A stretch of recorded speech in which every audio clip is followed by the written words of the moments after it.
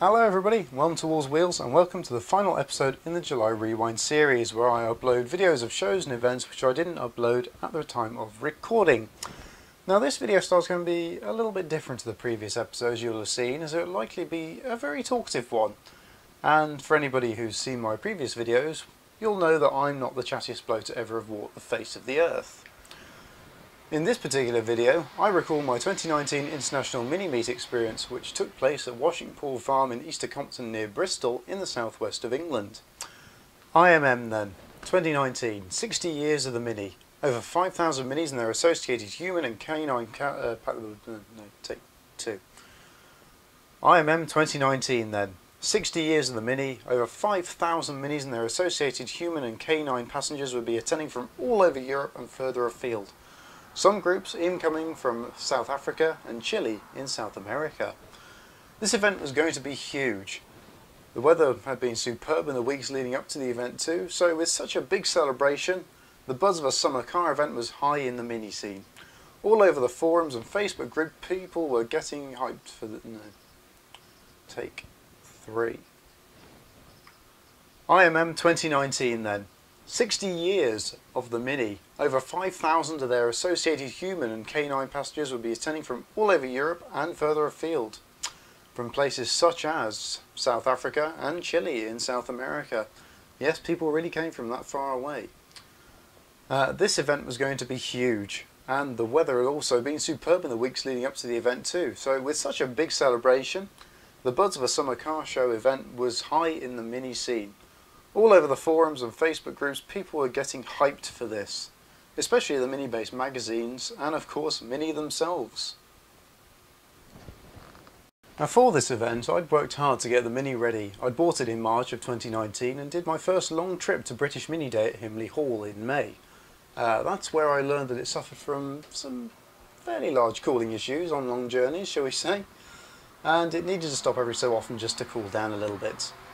This was not something the previous owners knew about when I bought the car, as they'd only really used it for short journeys. Long story short, the radiator was clogged with gunk as well as having a leak, so I bought the Fletcher twin-core alloy radiator that sits in it now, which you'll probably see in my Mini Mods video. If you're going to replace it, obviously why not upgrade it at the same time? When I upgraded this, however, it opened up a can of worms and meant that other various pipes and gaskets were now under pressure they hadn't experienced for ages and ages, and being old too, they let go, which of course was rather disappointing. So I bought some new rubber hoses and gaskets and had them all replaced and checked over by a mechanic, and I even had a tow bar fitted to tow a trailer for camping gear before travelling to the event. The Mini by now was ready. The trailer the Mini was going to tow, on the other hand, however, was not ready by any means necessary at all. A little bit of backstory for it. My dad had built this in 1984 to transport various car parts around in when restoring his MGB GT at the time. And the vehicle that would be towing the trailer with all the associated parts in it would be a 1970s Morris Mini. The wheels and driving hubs on the trailer are made from a scrap Mini, so this was obviously done in the 80s when Minis were more disposable and throwaway cars back then. So really, with the trailer being made of Mini parts and basically being made to be towed by a Mini, it was almost the ideal companion for my Mini for IMM in its own way, obviously along with the extra practicality it provided.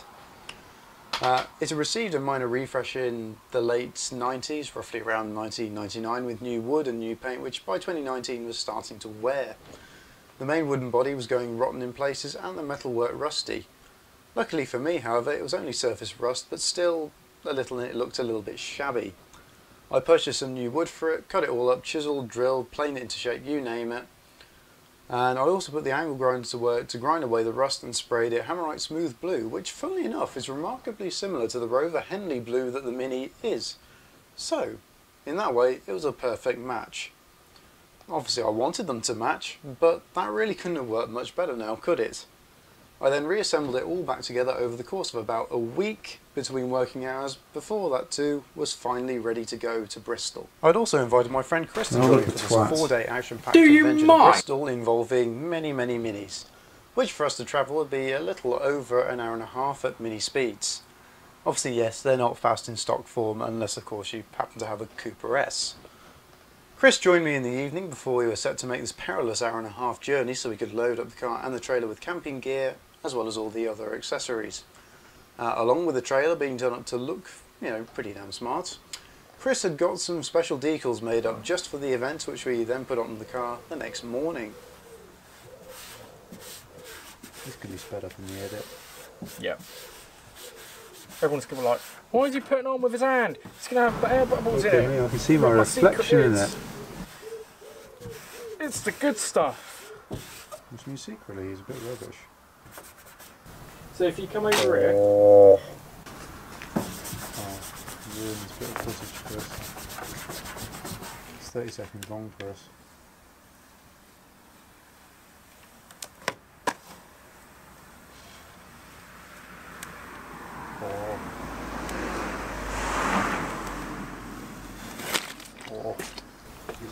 No air bubbles. Going back and admire people. Cool. With the gear loaded up and the car looking suitably decorated, it was time to set off on this journey. Things were going well. Tunes were blasting out of the stereo, the engine note was sounding raughty, and the trailer was sitting behind neatly, causing no problems whatsoever. About an hour into the journey, we arrived in the pretty but hilly Somerset city of Bath, called as such because of its Roman baths. Things in the Mini were still going well. Slow, but well. We'd seen a couple of other Minis, old and new, going to Bristol here too, who all gave a friendly toot to the horn, a wave or a rev in a showing of solidarity. IMM, here we all come. As we got out of Bath, however, on a dual carriageway, of course, that's when problems arose. A big cloud of steam erupted out of the bonnet. That's not normal, is the polite way of saying thoughts at the time, to say the least. We managed to quickly find a small, quiet side lane to park up just outside of Village. I'm not quite sure which one off the top of my head here. And we managed to quickly survey the cause. We've been here for 5 hours, waiting for a recovery truck, because this decided to piss all of its coolant out. Look at that. Marcus territory. It has marked its...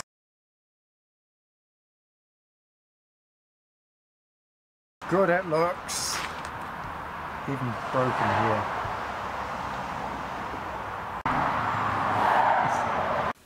We quickly found the source where coolant by this point was dribbling out with no immediate sign of damage to the part. Once it had cooled a little whilst gathering thoughts on what could be done to repair this problem at the roadside, we discovered that the bypass hose had split on the seam. The bypass hose had basically exploded roughly 25 minutes away from the event, and as this was a brand new part replaced only the week before,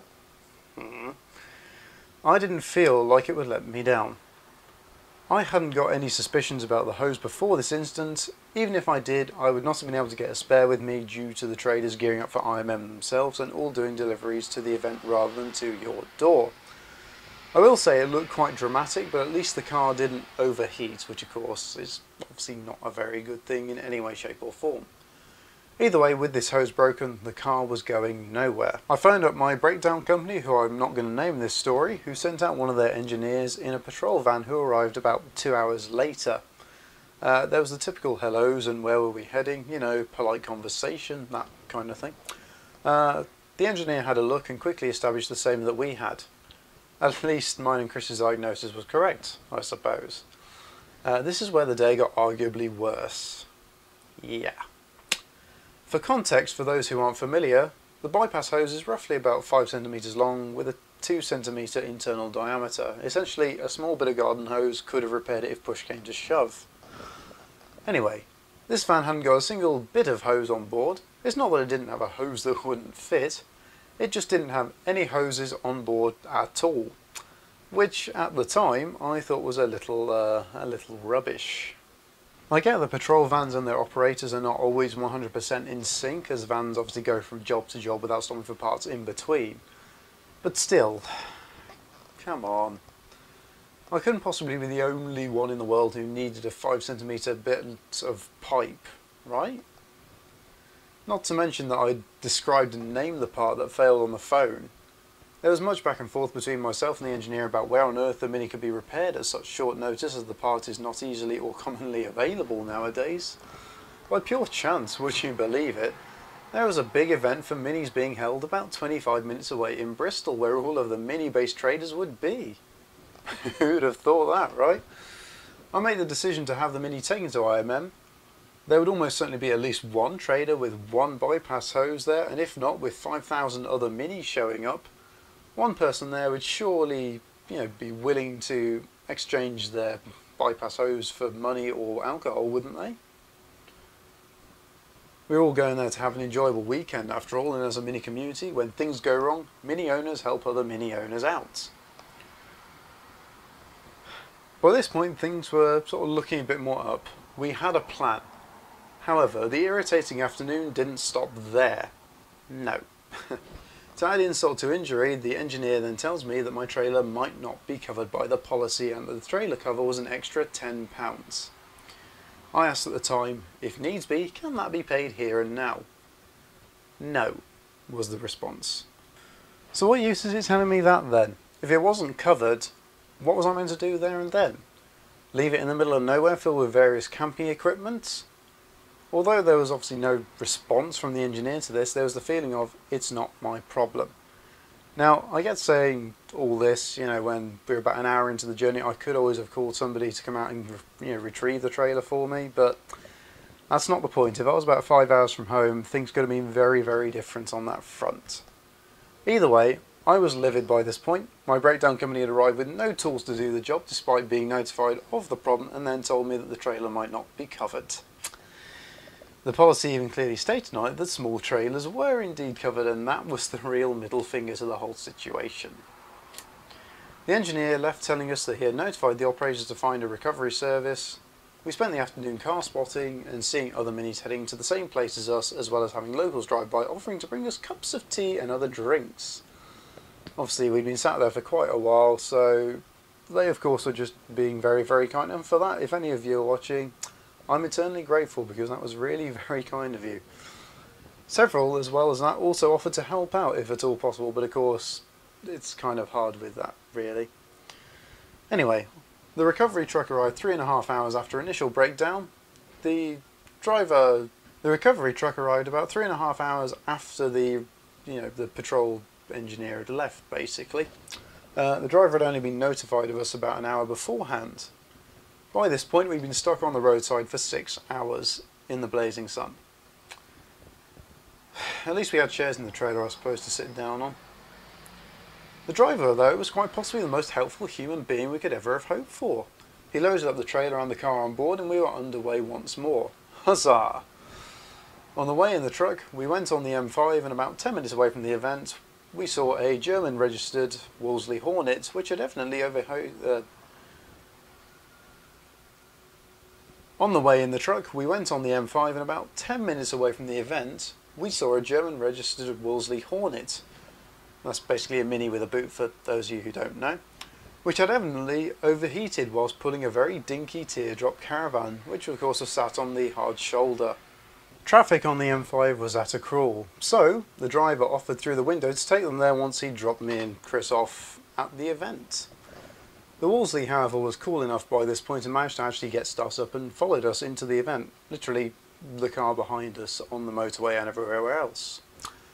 We went straight in and through our breakdown as well.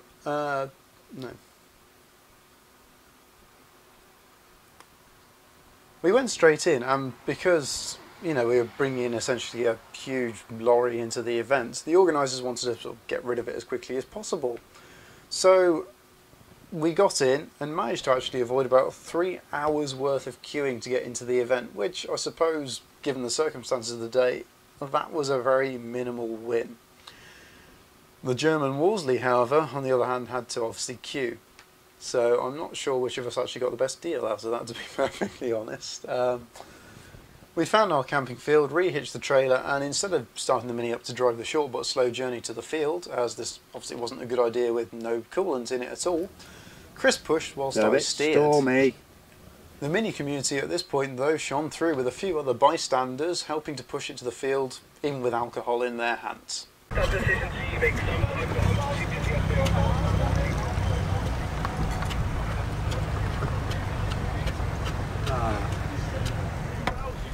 So, the car's broken and Chris is pushing it. Still my Range Rover. That's events for you, isn't it though?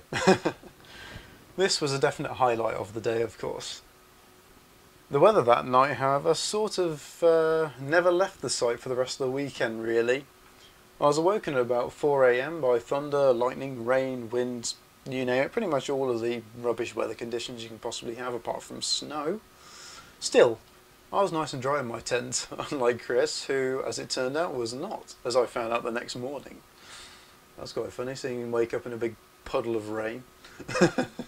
I don't usually like to laugh at others' misfortune, but in this case, when it's your friend, everything's just funny, and it was really stupid as well, so I had a good laugh about it. I don't think he did at the time, but he looks back on it and laughs about it now. So, anyway, on with the story. Our challenge for the next morning was to go and find the trade stands to find a new hose for the Mini. Every single trader, as it turned out, had at least one bypass hose, so we picked up 3 from 3 different traders, and we went back to the Mini to repair it. We had a gazebo to work under, which, as it turned out, was quite lucky, as most of the weekend was just wet, rainy, windy. Yeah. I will say, despite the fact we did have a gazebo, it didn't stop us from getting soaked because the wind was actually driving the rain almost vertically, and yeah, you can picture it, can't you, really? Anyway, the old hose was off the car, and with the new one on, after topping it up with water, the Mini was back up and running once more. Finally, some good news. Luckily for us, this turned out to be a relatively easy fix. The event was incredibly wet, and due to the cameras not being weather protected at all, I didn't film all that much. However, we did go around and had a look at many of the other Minis in the brief dry spells that we had. For this event, we joined the Mini Forum group for camping, who were all very kind and welcoming and offered tools to help repair the Mini with, as well as offering food all throughout the whole weekend. So, here are their Minis in various grades of shininess to sort of show our appreciation for letting us join their group, as well as offering the tools and things that obviously we needed at the time to repair the Mini. Righto, let's go.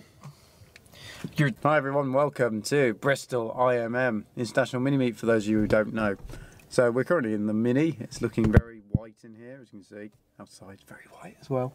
Yes. This is Chris. Chris joined me. Hi, I'm the mechanic. He's Chris. And yeah, in a minute we're going to show you some of the Minis around on our little camping pitch. Someone just tried to steal our trailer. So they did. Anyway, let's go out and have a look, shall we? You get out. No. Here's how you lock a Mini from the inside.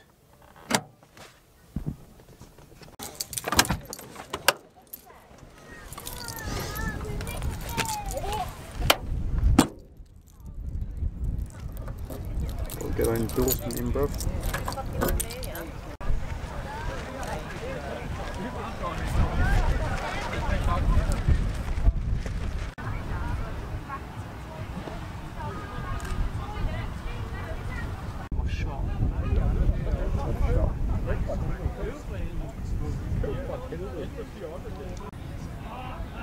Oh, you haven't got an extreme close-up, man.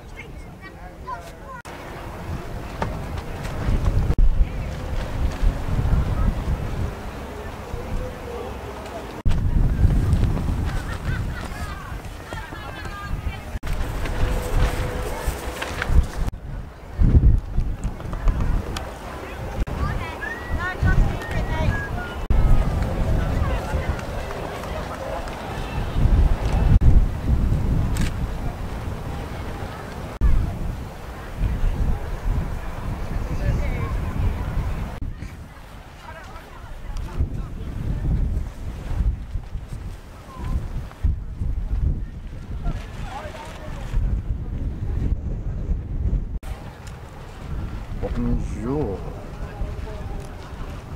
We also took the Mini for a short spin around the fields to see what others had brought along to the event.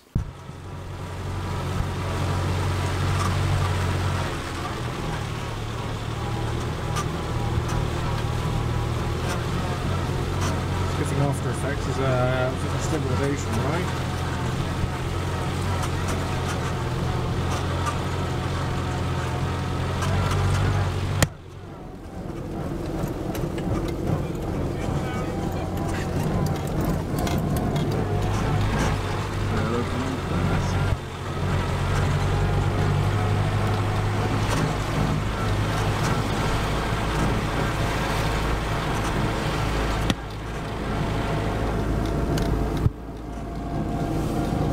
just chop and change this clip, I hope you don't mind.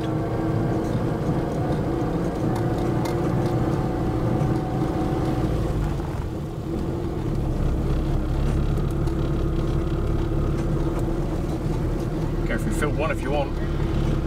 Yeah, give it a quick run through. Yeah. I've got an idea.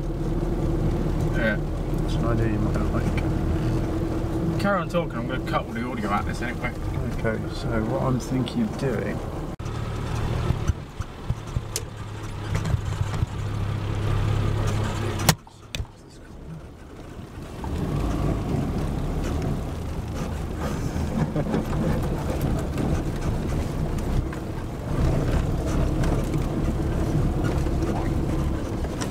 God, this is going to be the bumpiest footage anyone's ever filmed in a field. Look at that fire truck.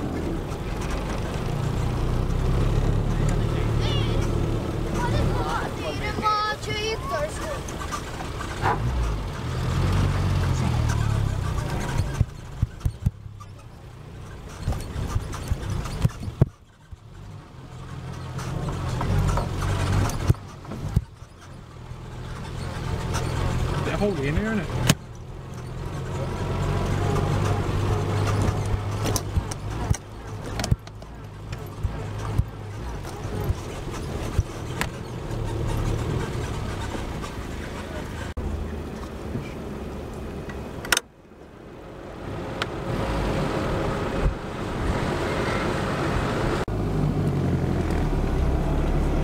The mooks.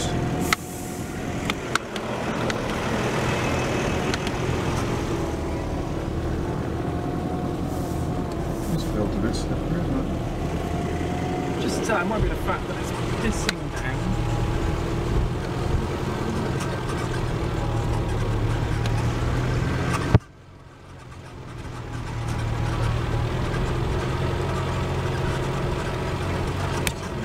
Great, look.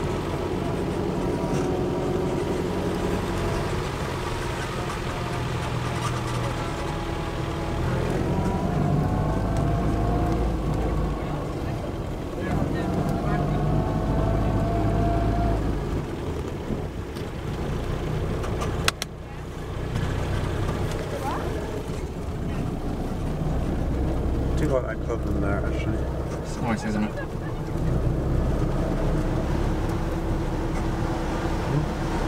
Aren't you glad we're in the car? Me too. I'm very glad we're in the car. I like how it's fucking taken us until Saturday to actually be able to film anything. Even then, it's still not raining. Wait, was that what I think it was? What? Oh my God, look at it! Ah!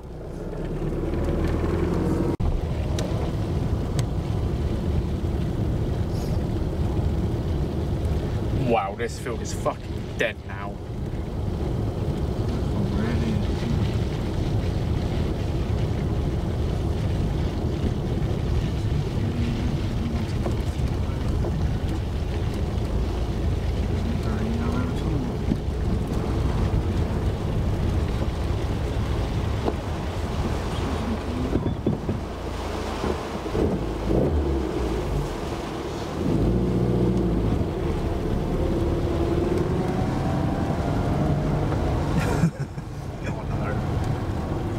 What? Crazy things.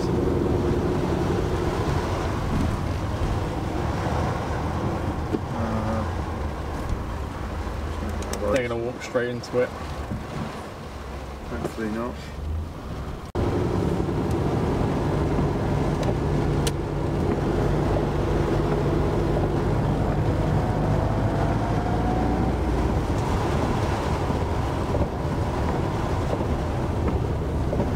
This does feel rather old airfield like, doesn't it? Oh, look at that. So sweet.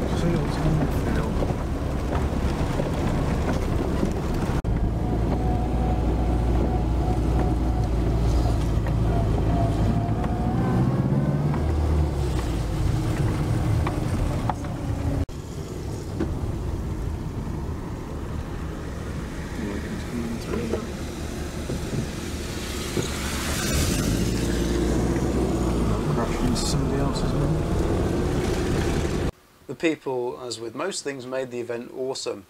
The bands playing music on stage late into the night, the local ciders to try, the shows they had going on such as Show and Shine, Glow Show, 60th birthday party and the show, as well as... no. Take two. Now that the Mini was running, we also took it for a short spin around the fields to see what others had brought along to the event. The people, as with most things, made the event awesome. The bands played music on stage late into the night. No. Take three.